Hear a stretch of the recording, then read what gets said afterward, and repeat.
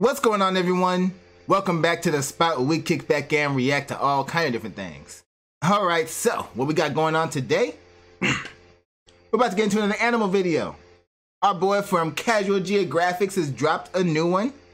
So about to check this one out. This one's called The Curious Case of the Capybara.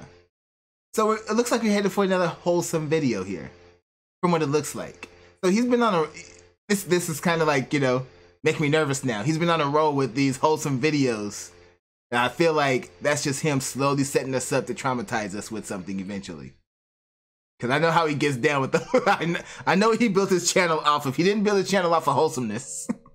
But I'm always here for it because it's always informative, educational, hilarious. So let's go ahead and check this one out. But before we do, if you have not subscribed to the channel yet, what are you waiting for? It costs you nothing, and it keeps you up on all the new videos that get dropped on this channel, not to mention it gets us one step closer to our goal for the year, trying to get to 3,500 subs. So if you have not subscribed yet, remember, it is absolutely free. So go ahead and hit that button and become an official supporter. All right, so let's go ahead and jump into this.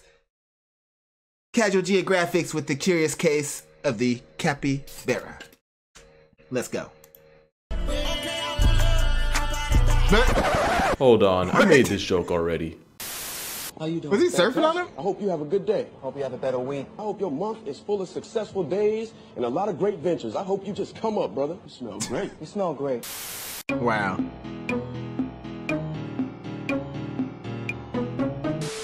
Oh, the capybara. One of the most memeable animals to be added to Earth's roster. Almost entirely for their sheer positivity. And it's not like that fake positivity from animals like dolphins or performative activists on TikTok. Capybaras are legitimately unproblematic, almost too much for their own good. The thing is, they have no reason to be like this. In fact, they have every excuse to be the exact 180. But first, let's talk about what this aquatic stress ball is. It's a rodent, and pretty much a plus-size guinea pig since that's their closest relative, even though they're like 60 times heavier. Also, guinea pigs are one of the few mammals that can get folded by deep water since they can't swim, which is something cappies know nothing about since half their personality stays in the water with them. Just like their cousins the nutria, which is basically just a beaver you've never heard of, and the pacarana, who's probably most famous for getting abused with soap like a banned Old Spice ad. But out of all rodents, capybara are the heaviest and the ones closest to the weight class of a grown man. Bad Old Spice ad, wow. I never understood this video. Like, in order for him to even do that, like, who put soap on them? That's just mean. Spice ad. But out of all rodents, capybara are the heaviest and the ones closest to the weight class of a grown man. And considering how people feel about their cousins 100 times smaller, you would think the capybara would be the most hated oxygen sink on the planet. But the only thing more ironic than the fact that it's the complete opposite is the fact that this chunky chinchilla is so chill, since history shows they should really be the polar opposite. Usually when something's this unbothered, it's because they've never felt any kind of pressure from predators. It's why the quokkas on Rottnest Island have no fear of humans since they have no natural predators. Capybara, on the other hand, have more ops than a rapper with a RICO charge. These gigagerbils have to avoid being discharged from the population by the biggest big cat in North America, a discount store brand crocodile, and a paraplegic Jurassic understudy. Their childhood isn't any easier, because juveniles can get caught. Did you just say a paraplegic Jurassic understudy? Where does he come up with these jokes? Oh. Up with ocelots, a paralysis demon with wings, and technically pelicans don't count, but it's not for a lack of trying. And normally an animal that has to share an area code with this many threats to its way of life compensates by becoming a problem itself. For example, if zebras had a stripe for everything with the ability to bury them, they wouldn't have a single pixel of pale on them. And we all know those TV static stallions ride that excuse like they get tax breaks from it. It just makes more sense for a prey animal to be more willing to throw down. Predators get active to eat. Prey animals fight to live. But what doesn't make sense is a capybara doing the mannequin challenge 7 years late when there's a homicidal vice grip out looking for calories. It's kind of like honey badgers and capybaras are two ends of the nihilism spectrum. You got the four-legged assault Oreo who doesn't value anyone's life, not even its own, and then there's a hippo hamster who can't be physically bothered enough to care. And you would think this mentality would have gotten a cappy written out of the series of Life by Evolution. Or maybe they have the opposite of the kangaroo situation. The kangaroo situation is that kangaroos used to have to deal with some of the most cartoonishly absurd predators the world had ever seen. Stuff like a 23-foot Komodo dragon or the marsupial lion Thylacleo. That prehistoric PTSD means that even though kangaroos today have to deal with 0 apex land predators, they still act like they're in the trenches. So it's possible capybaras had few natural predators coming up, and now they're Helen Keller to all forms of conflict. Believe it or not, capybaras weren't always the brolic beavers we know them as. Their ancestors were actually small rodents that evolved from Africa about 80 million years ago. Being small was lit because 1, it's a whole lot easier to hide, and number 2, eventually you get so small that putting you on a plane isn't worth the energy it would take to catch you. And when their ancestors pulled up to South America 40 million years later, they showed up to an area with few natural predators and plenty of food in the forms of the grasses they like to eat. Scientists now say that it was the lack of predatory pressure that allowed this plus-size rabbit pig to grow to the size it is today. That, and apparently capybaras have a special form of insulin that's actually better at getting cells to divide and grow. In non-AP biology terms, because I never took that class, this meant that cappies were able to exceed their weight limits without also increasing their chances of getting clapped by cancer. But of course, nature always catches up, and it wasn't like the capybara Freaking cheating. It's like, oh, okay, I can get bigger, but it ain't gonna stress my body out. It ain't gonna kill me. Cheating. was tanky enough to disregard danger like manatees are. And in the messed up Uno reverse, becoming a literal Mighty Mouse meant the capybara was now much more attractive to predators than it would have been if it would have stayed the same size pre-bulk. So it's pretty much like cappies today have to pay for how good their ancestors had it. Like Gen Z. It's also possible that the capybara isn't as easygoing as memes wants you to think it is. They live in groups, and each group has a dominant alpha male who gets the most food and female validation, which can lead to a lot of infighting in the Cappy clan. And no matter how hard the alpha male tries to flex, there's always going to be a few subordinates that get it in behind his back with his women. So even though the dominant alpha male lays more pipe than any single subordinate, a majority of the plumbing actually comes from the subordinates as a whole. The females also get a say in the matter too, mostly because if a female ain't feeling a certain male, she dubs him by nosediving into the nearest body of water, where she can hold her breath for up to 5 minutes. There's actually a lot of drama in the Cappy community if you pay attention long enough. It's definitely not like bonobos, who seem to have all social structure figured out, albeit for R-rated, definitely not safe for work reasons. That still doesn't explain why capybaras are so chill around animals not even in the same species. Like take Cheesecake, for example. Cheesecake was a capybara who was rescued and sent to live in a refuge for neglected and abused animals. But since she was only a baby at the time, she spent a lot of time living with the sanctuary's founder alongside her many dogs. And in typical Cappy fashion, Cheesecake became one of the dogs, eating, sleeping, playing, and pretty much doing everything else in between with them. Eventually, she would be promoted to the de facto foster mom for any abandoned puppies coming through the sanctuary. She would regularly adopt a family of abandoned puppies and raise them like her own blood. She would even discipline her pups if they ever got too out of line. Cheesecake was basically a Mother Teresa for terriers and any other orphan pups. Those weren't the only animals she adopted in her time, but there's actually a really good reason why capybaras are the best rodents to leave your children with, and why they're the polar opposite of Chuck E. Cheese. Something about that cheddar feed never really sat right with me. Straight up freaking Five Nights at Freddy vibes anytime I see Chuck E. Cheese now, watching too much Game Theory. Oh man, but capybaras, man, hold up, let me get off of this. Capybaras do. There we go, that's better. But yeah, man, that's crazy. I mean, not so much crazy, but it's always fascinating to see animals behaving like that, you know? You got a rodent, an overgrown rodent who literally is raising rescue pups. Like, wow, that's fascinating. Are the best rodents to leave your children with, and why they're the polar opposite of Chuck E. Cheese. Something about that cheddar feed never really sat right with me. Capybaras do this thing called alloparenting, where the adults take turns watching over the babies in a group in this kind of like revolving daycare system. They'll even go as far as nursing pups that aren't even theirs. Pray for bro on the left, he going through some stuff none of us can comprehend right now. The benefit is that in a jungle full of EDP-sized... Yo, that's so true. Like, what is he really looking at? He is really in deep thought right there. Oh man, if only you couldn't find out, right? If only. Right now. The benefit is that in a jungle full of EDP-sized threats to minors, this actually increases the Cappy pup's chances at actually surviving long enough to celebrate their birthday. But it also means that Cheesecake wasn't just a stepmother, she was the mother that stepped up. Also, I just want to say that the same sanctuary would end up getting another capybara named Cobbler, and now Cheesecake and Cobbler are homies, and I feel like we should just take some time to appreciate that. Another thing to appreciate is that plenty of other animals like monkeys or painted dogs do the whole alloparenting thing, but cappies are the only rodents that do it. Well, actually, technically not really. Turns out red squirrels will adopt orphans as long as they're somewhat closely enough related to them. But that's not the same as having a built-in nursery system in the group. So it seems that being naturally social, being as swole as they are, and having literal stepmother software in their system is what makes this He-Man hamster what it is. Capybaras got so much clout that even though they're truly native to South America, they have a pretty sizable fan base all over, but especially in Japan. Why Japan? Well, it all started in the Izu Shaboten Zoo in 1982. I'm not surprised.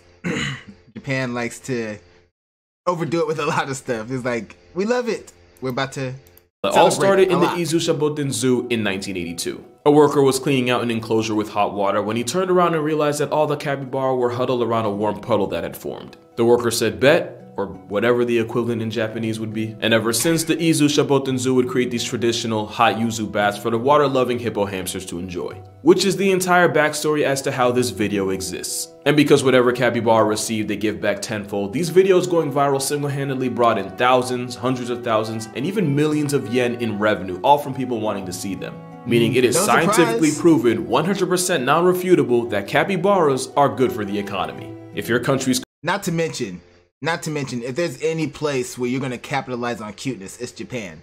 Their kawaii culture is wild. So yeah, they picked the right spot for that. currently in a recession, think to the last time you saw a capybara hot tub party. If you can't remember, then I think you found your problem. We don't need stimulus checks, we need more happy cabbies per capita. That's why there are entire websites dedicated to finding the closest capybara in your area. So if I ever post a picture of me and a capybara with no context, this is the context. Capybaras are such an unlimited serotonin hack that naturally people are gonna ask if they're good pets. And my answer is, yeah, they'd probably be good pets. Question is, would you be a good owner? Here's why you probably wouldn't. One is that they poop. A lot. They kind of have the panda problem, where they eat things that don't give them a whole lot back. That's the first thing, as soon as you said about that, that's the first thing that went through my mind. I've owned plenty of like small rodents, hamsters and stuff, mostly hamsters. I think did I ever have a mouse? No, but mainly hamsters. But then wasn't me, but a relative had a rat. But knowing how much those little ones poop in their cages at their size, I could only imagine how much cleanup you got to do with one of these. So no, that's not an ideal pet to me. One is that they poop.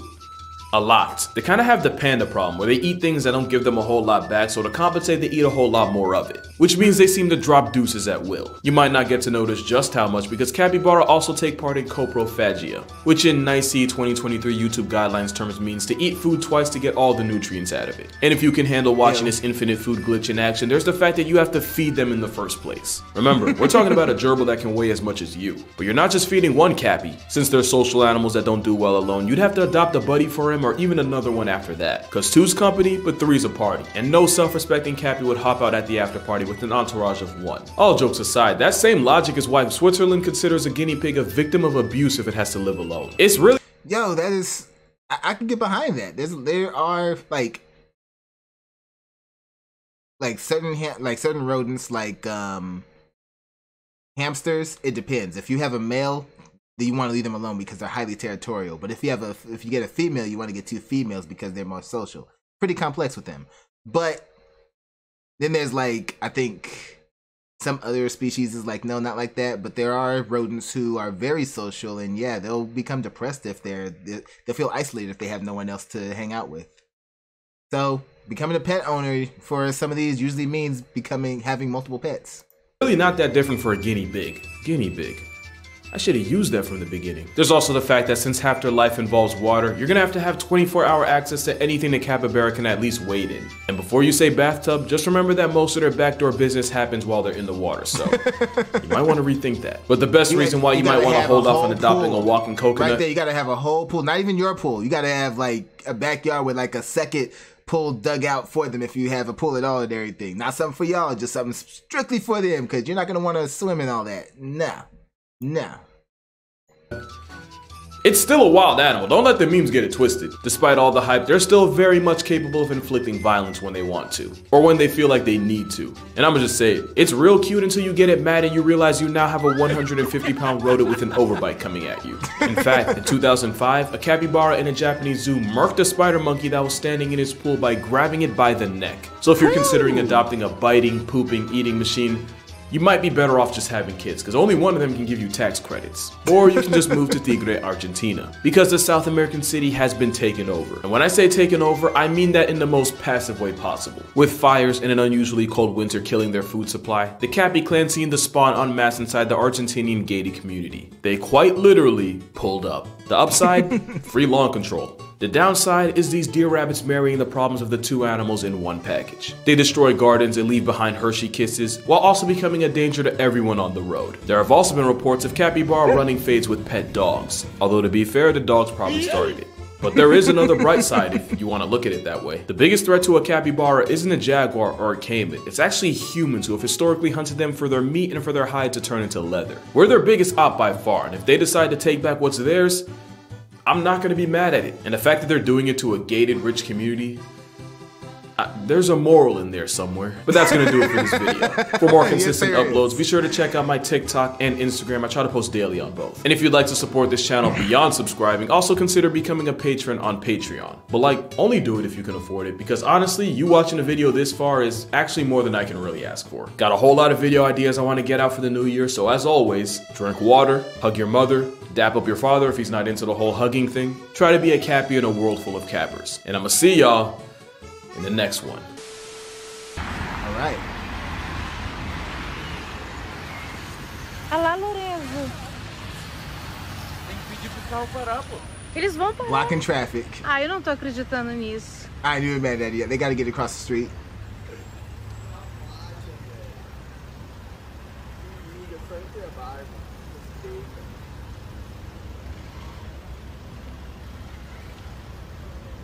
Something about that was just wholesome to me.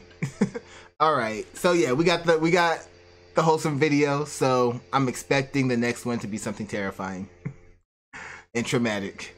But otherwise, always great video from Casual Geographics. He always does great research, great work putting these together. So big ups, and the jokes are always hilarious, always. All right, y'all. So that's it for that one. So y'all know what to do. Go down in the comment section. Let me know what y'all thought about this one. Let me know what you'd like to see me react to next. Hit that like button before you go. Share this video with everyone you know. And subscribe if you haven't done so already. All right. So till next time, take care of yourselves. And I'm out of here.